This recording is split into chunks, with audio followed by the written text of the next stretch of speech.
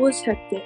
We have 11 periods. We have to run through the whole school, barely have time to get a drink, so therefore we should have more time between classes.